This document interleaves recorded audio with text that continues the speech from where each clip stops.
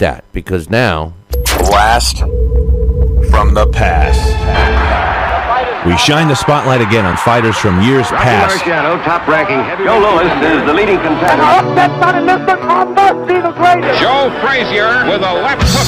Good right hand thrown by Foreman that time. Look at that left hook. That belt that goes to Ray Mancini. It's Blast from the Past on Talkin Boxing. And this week's Blast from the Past is being sponsored by KO Fantasy Boxing. Check it out, www.kofantasyboxing.com.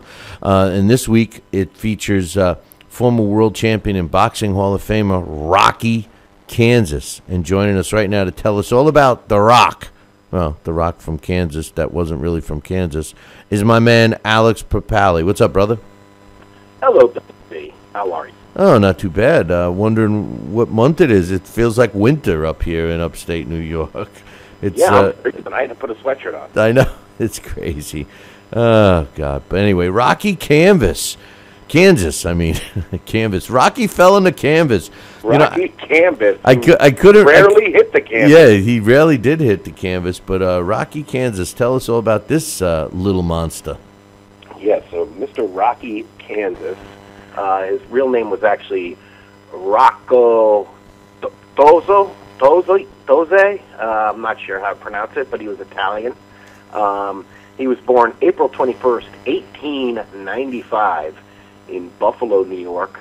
One of the nicknames I saw for him was Little Hercules. That's the one BoxRec uses.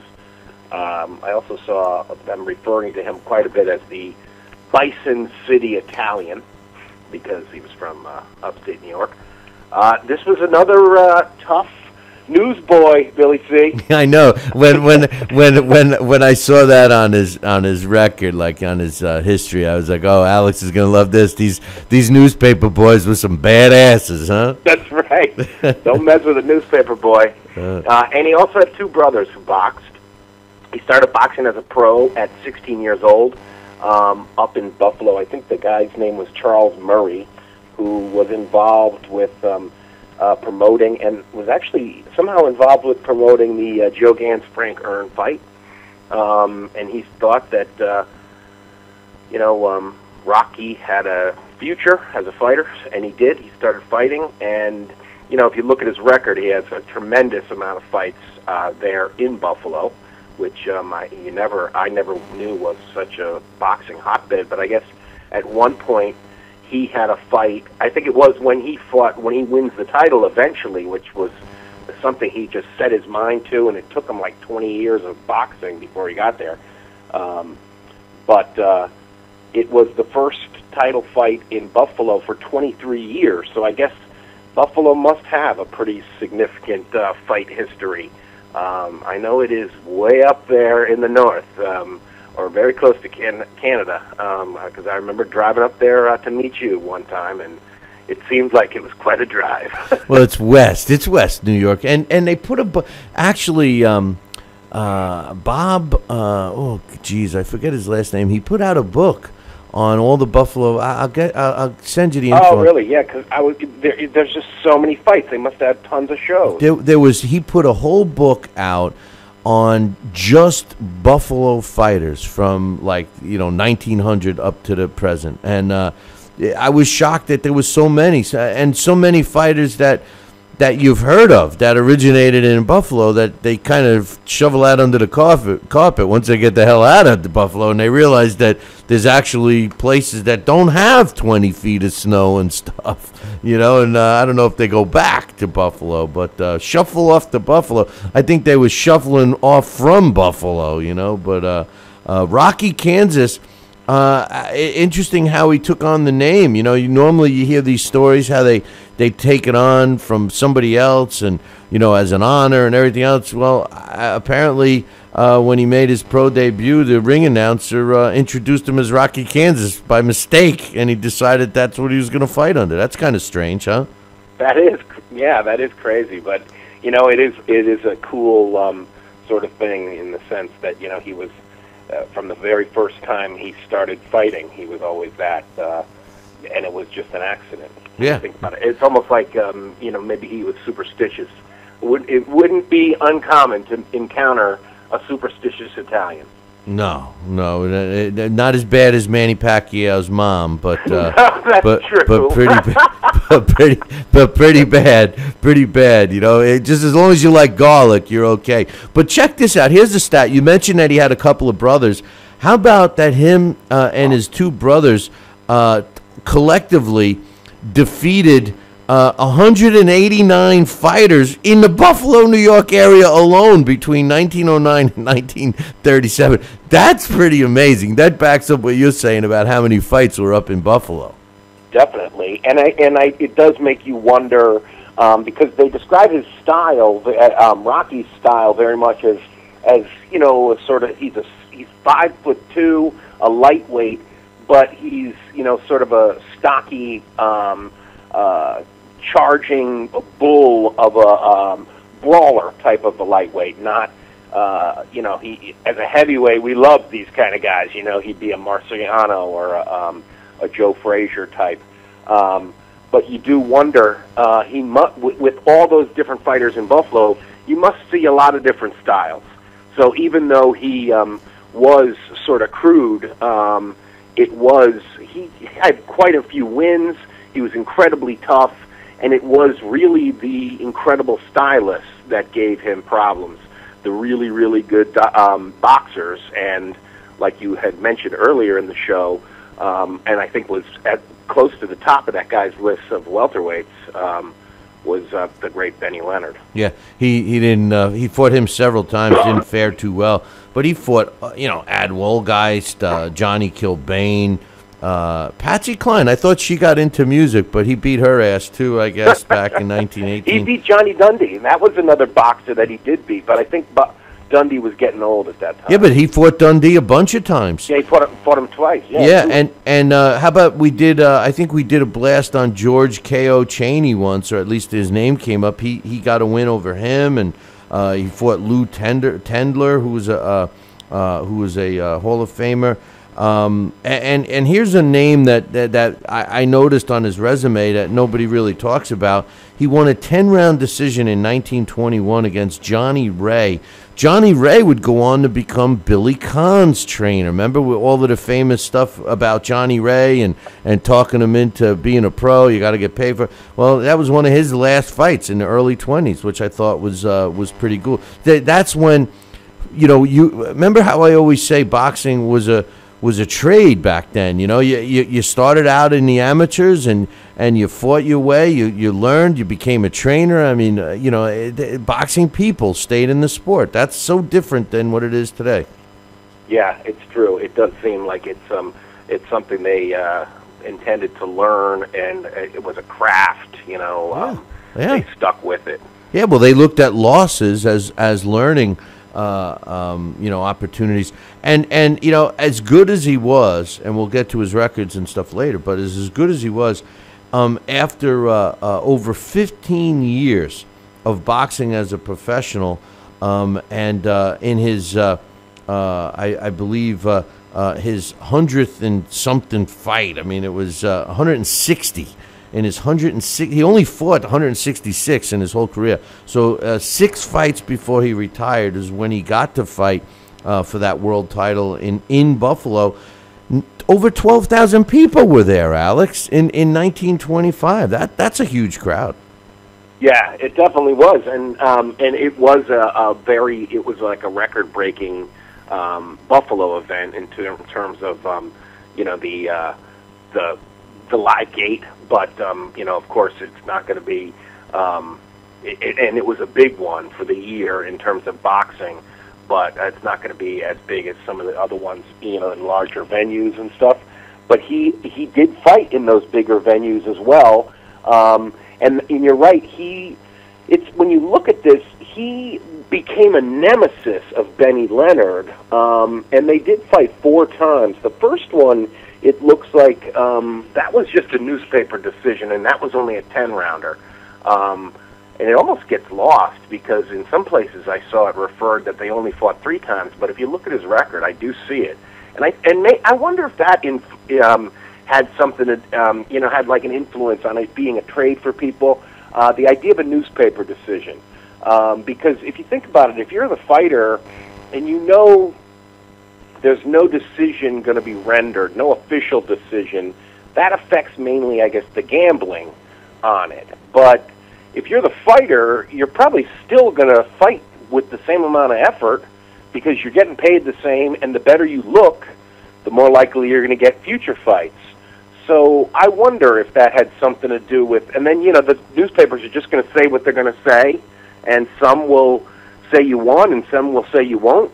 And, I wonder if that had an influence on the way guys thought about how losses didn't mean as much. Because with a newspaper decision, you could literally win and lose the same fight depending on the paper that covered it.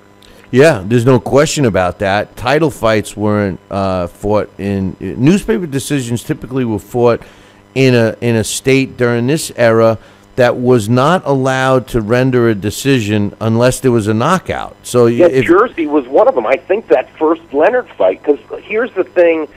Here's an article in May of 1921 where they were trying, and this was something I thought was interesting too. This was in the New York Times.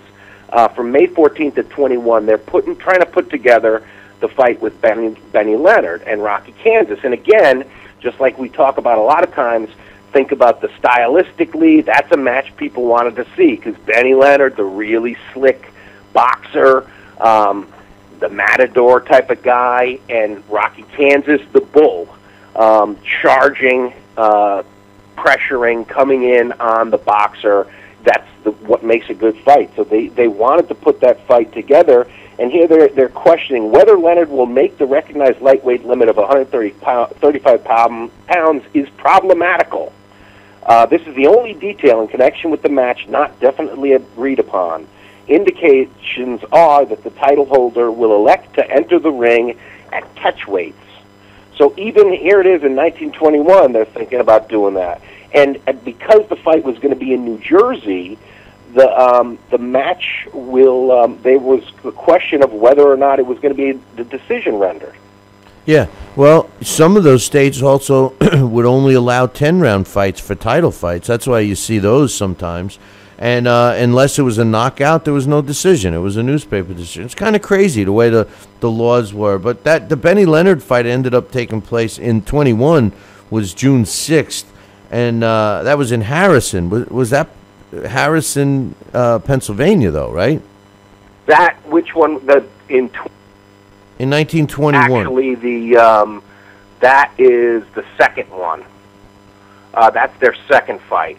And in that one it's interesting that one's interesting the way they talk about it because it reminded me of something recently. Yeah, June 7th, 21, that was their second fight. Because if you look earlier, there was a 10-rounder. That was a no decision on his record. But that one, they described it as it lacked spectacular features. And they said about Leonard, who usually looks great, he boxed on the defensive practically the entire fight. Even when he stung Rocky Kansas, he wouldn't follow up like they knew he could. He boxed rings around his rival and had him missing often. Did it sound a little like something we saw recently? So sometimes when they matched up, it was a bit of a dud. But then those next two fights were better. And Bill, in that last one, it was the first time he was stopped, that Kansas actually stopped. Forget about Pacquiao with his sore shoulder. Rocky Kansas fought 4 rounds with a broken arm. Yeah, and people they can't continue when they hurt their hands, and these guys, he fought with a broken arm. What's his name? Charlie Burley used to put broken hands into the gloves before the fight. How painful is that? You could look at it two ways. You could say it was stupid back then, but they had no choice. But yeah, Benny Leonard, they had some good fights between each other. There's no question, and I'm glad you mentioned Johnny Dundee because he beat Johnny Dundee, and that was towards the end of his career. Like I had mentioned, his title was really, and that wasn't even the best Rocky canvas. By the time he won the title, he only fought a couple of more times after that. He lost his title in 1926, so he had it for about a year, less than a year, to Sammy Mandel, another great fighter. And then interesting, what happened with Rocky Canvas, which typically isn't what we talk about. He retired after he lost a 10-round decision in Chicago and his belt to Sammy Mandel in July of 1926, and he retired only to come back 6 years later and fight Joe Trippi and lost the 6-round decision in Buffalo and then retired for good. That seems to be out of the norm for this era. Yeah, and I think it probably was financial because he had in the money he made, he invested it well, but he invested it all in stocks and like mutual funds and all stuff that crashed in 1929. So it could have been that comeback was a hope that maybe if he felt good, he could try to make a little money in the ring again. But he did not continue. He ended up winning. I'm not sure what this was, Bill. They said that he made $25 a week for 4 years working as a wagon checker. I'm not sure what a wagon checker is. But then after that, he started working for the city of Buffalo doing construction. Well, he also, in my notes, he was a cab driver. Yeah, I thought I saw something about that said a cab driver. I wonder if that's a wagon checker is like maybe he was driving like some sort of professional driving, like it was something that has wagons. I don't know. Well, he like trailer type cars. Like a tractor trailer type thing. Well, not a full truck, but something that has I don't know, that would have a wagon. Like a rickshaw? No. Does Buffalo have a big rickshaw?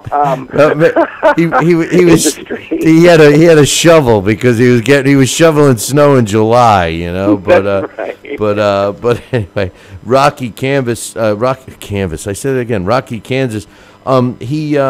He passed away fairly young at 58 years old. He battled with cancer. What was the story with that? I don't know anything extensive. Was it a long battle or was it quick or what? I don't know. From what his obituary says, it says, sadly, he was only 58. That's way too young. He had been in the hospital, Roswell Park Memorial Institute, for 3.5 months. He had gone in there for abdominal surgery. So I'm not sure if it was a cancer that was in his abdomen. The surgery must not have done wonders because he never got out. This era of boxing, the early 1900s through the early 30s, must have been so exciting to be a boxing fan. I mean, these guys fighting each other as much. I mean, could you imagine reading the newspaper, Benny Leonard, guys like Rocky Kansas and Johnny Ray fighting, and all these names, Johnny Dundee, and et cetera, et cetera. Could you imagine? I mean, what it was like? They probably just didn't realize what it would be like 100 years later. It's true, and I think we're sort of. I find myself doing that now with because especially the heavyweights. I always think in the '80s that we had such a lousy crop of heavyweights. But now they are badasses compared to what we have today. So people were probably doing that even in the 20s, thinking, yeah, these guys are pretty tough. But the guys we had 10, 20 years ago, they were even tougher. So it's an amazing sport to have a sport that has so many levels of history. Well, the thing is that, and I believe this, if the money wasn't so huge for like NFL and basketball and baseball players, you're probably looking at some of these giant kids that are being drafted into these other sports that could have been the greatest fighters that we could have imagined. Could you imagine? The Jets just drafted a guy that's 6'5", 300 pounds, and he runs like the wind. I mean, like you just can't stop the guy. And could you imagine? And he's chiseled. Could you imagine a guy that big that's fighting in the heavyweight division? A guy that started boxing at 9 years old, and he grew into a 300 pound, 6'6" killing machine. That would be scary. I know. When you got a guy that makes like Klitschko look like a midget, I mean, come on, man. I would love it. I just wish that somebody would. I was talking to a young parent recently, and they're like, the son, I guess, is maybe 10 or 8, something like that.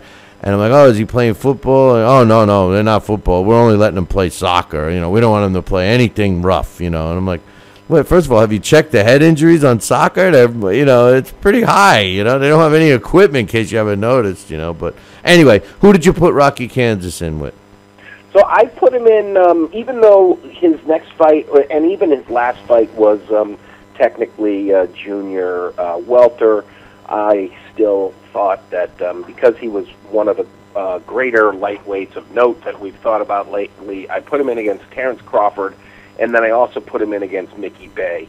So first, Crawford, Kansas lost. He was actually stopped by Terrence Crawford, which I thought was a little odd, considering, but Crawford does have some real boxing skill, so I'm not sure, I don't know about that, because even if you look at Kansas was only, he was knocked out only once, and that was by the Chilean guy. I forgot his name now. And it was a sort of one-punch knockout. Vincentini. Yeah, Luis Vincentini. Yeah, he caught him with one shot, and then he avenged it. So I kind of thought of it more, that was sort of fluky in a way. Benny Leonard was the guy who stopped him, the other guy who stopped him, and he, walked him down, took him apart, outboxed him, slicked him. I think Crawford probably could do that. The computer thought so too. Kansas did drop him in the 7th, and then Crawford had him down twice in the 8th and stopped him at 2:04 at the 8th. But when they fight 100 times, Terrence Crawford, Rocky Kansas gets the better of him. Out of 100 fights, 65 wins for Rocky Kansas, 30 losses, 5 draws, and Kansas stopped Crawford 36 times. And of Crawford's wins, he did get 20 knockouts. That is strange, considering Rocky Kansas fought 166 fights and was stopped 3 times. That's it, 3 times. Once was a knockout, the other 2 were TKOs. So I see what you're saying, but Terrence Crawford. And I think he was only down like maybe 4 times, 3 times in his whole career. 165 bouts is crazy. I know, and they got, and nothing wrong with TC. I love Crawford, but they have him knocking him out in the first fight. Come on. Well, okay. Well, how did he do against Bay? Okay, so against Mickey Bay, the first time I had them fight, Rocky Kansas beat him by unanimous decision. 3 scores, 2 scores of 115 to 112, 1 score of 116 to 112, all for Kansas. And then when they fought 100 times, Kansas got the better of him. 85 wins for Rocky Kansas, 10 losses, 5 draws. He stopped Mickey Bay 60 times. And of Mickey Bay's 10 victories, he got 3 KOs. Cool. Did you put him in with anyone else? No, just those 2 guys. Just those 2. Those, because Crawford was the best at lightweight, and right now Mickey Bay is the best at lightweight, according to the Billy C rankings. He's above. We have him above Crawford. Well, Crawford's now up at junior. Oh, that's right. He left. That's right. Yeah. That's right. That's right. I forgot. I forgot, man. I've been. Yeah, I had to check because I forgot about that Beltran fight was at 139. I forgot about that because I was like, wasn't that at 135? But no, it wasn't. They were both over 135. Yeah, the lightweight division, Sharif Bogheri should be getting back in the mix, I would think, right? Yeah, and I think the next guy down was Miguel Vasquez, and wasn't Mickey Bay is where he is because he beat Miguel Vasquez, I think. So. Yeah, well, and then you got the Gamboa is still in there. Haven't seen him since he got knocked out. But anyway, let's wrap up Rocky Canvas. Canvas. I said it a 3rd time. I'm out. Rocky Kansas. Rocky Kansas had a career record 62 wins, 38 coming by knockout, 11 losses in which he was stopped 3 times, and 9 draws. Now, like Alex mentioned, he did fight in the newspaper era, so he got another 62 wins in the newspaper decisions, 15 losses, and 9 draws. Total of 166 fights throughout his career, 1,376 rounds as a pro with a 23% knockout ratio. He was only 5 foot. What was he? 5 foot 5.5? 5'2". 5'2.5". Okay. Yeah, he's little. Yeah, 5'2", 63-inch reach. He, like I said, he passed away at 58 years old. Former world lightweight champion and an International Boxing Hall of Famer in the year 2010. Rocky, Kansas. Our blast from the past this time. And Alex, great job as usual. Listen, we're going to take a short break. Don't go anywhere, Alex. I want to get your thoughts on some of the news that's happening today. So we'll take a short break, and then I will be back, I would say in about 2 minutes. We'll be right back. Talking Boxing with Billy C. Every week, 2 hours of the best boxing talk on the radio. I have a bunch of questions, Donnell, right? If you feel like you want to, you can answer for JD first. Why will you win? JD Chapman, why will you win? Maybe Holmes will get sick and get hit by a train that day on the way to the fight, or he might have diarrhea, he might have the flu, he might throw up. One of his eyeballs might fall out that day, and I might get lucky. Talking Boxing with Billy C.